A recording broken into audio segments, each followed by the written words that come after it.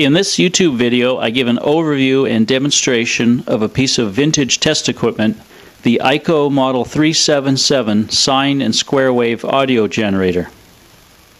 EICO was the Electronic Instrument Corporation, founded in New York City in 1945, and a manufacturer of electronic test equipment, amateur radio, and consumer products. Like Heathkit, many of their products were offered in kit form. The company went out of business in the late 1970s. EICO was perhaps best known for their tube testers. I own an EICO Model 666 tester, which I covered in another YouTube video. An audio generator is a piece of test equipment that produces electronic waveforms at audio frequencies, roughly speaking from 20 to 20,000 hertz or cycles per second. Depending on the unit, they can produce various types of waveforms, the most common being sine and square waves. They find use in testing and troubleshooting of various types of electronic equipment, including radio and audio amplifiers. Next to a multimeter, it's probably one of the most commonly used pieces of test equipment. The EICO 377 can produce sine and square waves over a frequency range from 20 to 200,000 hertz. Output is adjustable up to about 10 volts RMS into a 1,000 ohm load. It's a tube-based design making use of 5 vacuum tubes. I imagine it was produced in the 1950s and possibly into the 1960s. An Allied radio catalog from 1956 listed it at a price of $32. I believe it was offered both as a kit and as an assembled unit. The frequency calibration is reported as accurate to plus or minus 3%, and output level is constant within plus or minus 1 dB from 60 Hz to 150 kHz. Although it goes up to 200 kHz, the square wave output is only rated as within specifications up to 30 kHz.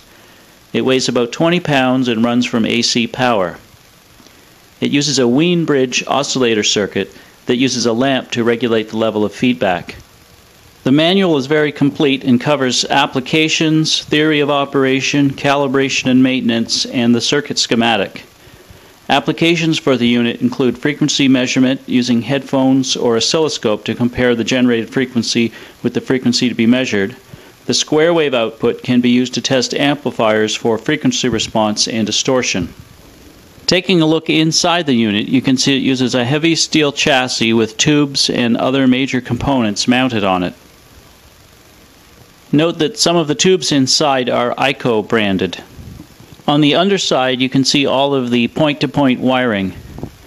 Note the lamp, which is used to regulate the circuit and does not visibly light up during operation.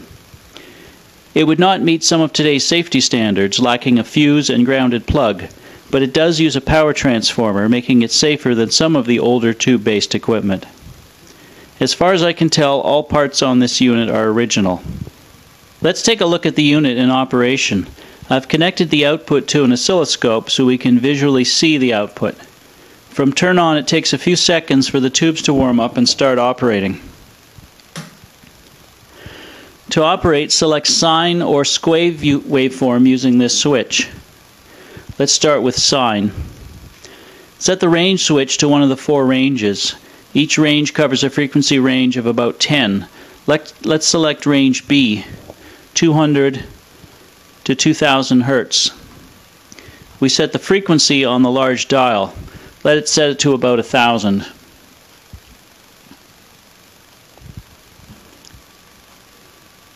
We can see approximately 1 kHz sine wave on the scope.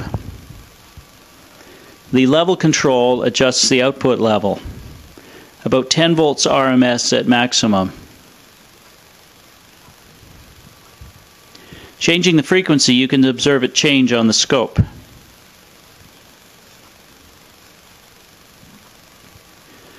If we change to band C, we can now see a 10 kHz signal.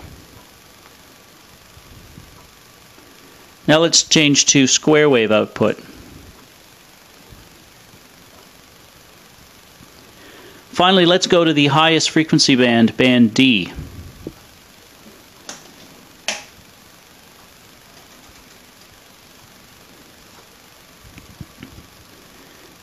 The sine wave waveform appears quite clean all the way up to a maximum of about 200 kHz.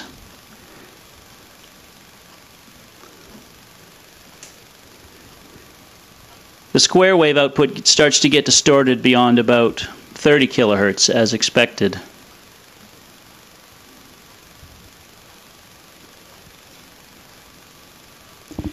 It can produce enough output to drive a loudspeaker. If you do that, you can hear the output.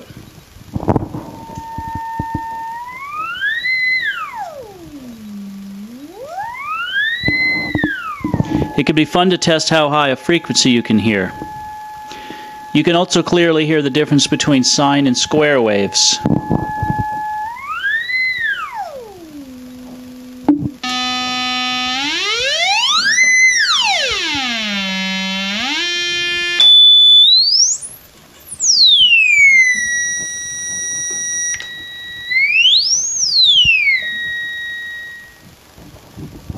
I purchased this unit on eBay in 2005.